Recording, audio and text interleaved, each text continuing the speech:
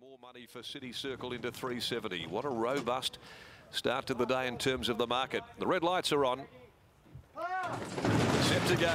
Gates have sprung racing, missing the kick, back and 5 in the first to get going. Pink and Grey and Excise Free, Bedouin Bell, Dia Calder.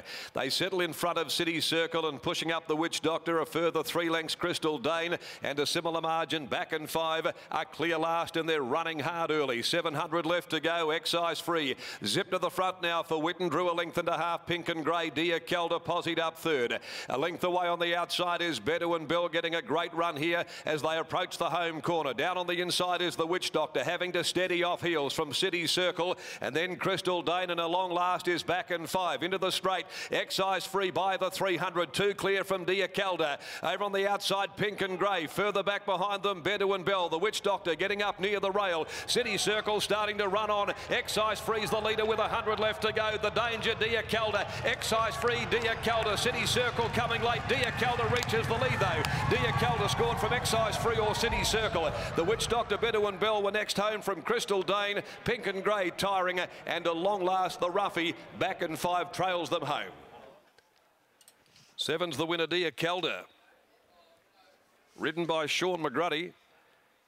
Beating 1 Excise Free, Kate Witten, and down the outside, City Circle, Chris Parnham.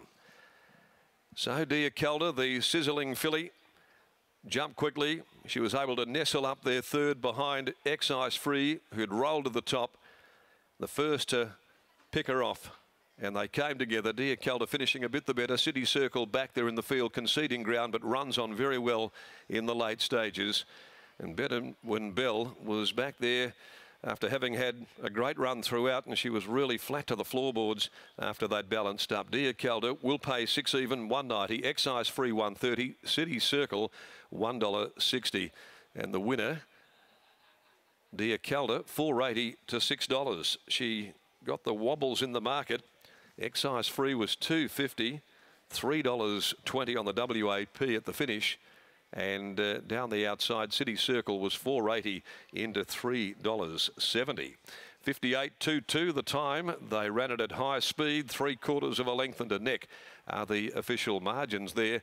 Following race 1, Dia Calder, with the blinkers going on first up, and now makes it 2 wins from 3 starts. Prepared by Simon Miller. Might be set for a pretty good day as well. Let's catch up with Brittany Taylor with winning jockey Sean McGruddy. Good afternoon, Britt. Good afternoon, Darren, and I am joined by Sean McGruddy, who is the winner of the first. Sean, first time you've been aboard this filly. Blinkers went on today. She looked like she was travelling strongly throughout. Yeah, they definitely did the job for her. I haven't ridden it before, but watched the replays, and the second start looked like she could really do with some headgear, and only third start today, she did everything right and won quite easily. There was probably a small question mark over the 1,000 metres, whether she would be better perhaps over more like a 1,200 trip. But Simon, with the blinkers going on, wanted to put her in this 1,000 today, and it seemed to be really comfortable for her. Yeah, look, I think the blinkers did their job, to make her race and do everything right. I think if they wanted to get her up over 14 in a mile, they might need to come off later. King's Authority in the next. What are your expectations? He's drawn a bit sticky, but it was a good run last start, so hopefully he can do something the same again today. All right, congratulations on this win and best of luck in the next. Thanks, Brittany.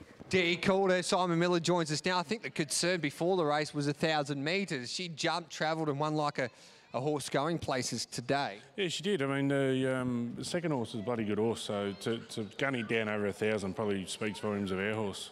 And she's going places. I think she'll get out to 1,400 or a mile in time. So it was a good win. The blinkers on? Yeah, I wouldn't see why not. I mean, we fired her up a bit today, and she hadn't worn them before, so she was always going to be a bit fierce, which is why I threw her in the 1,000 as opposed to a 1,200, just in case she did over-race a bit. So she'll come on both physically and mentally from this run, and we'll go again, but next time we'll hit a 1,200. She's been a lightly raced filly. Has there been a reason behind that?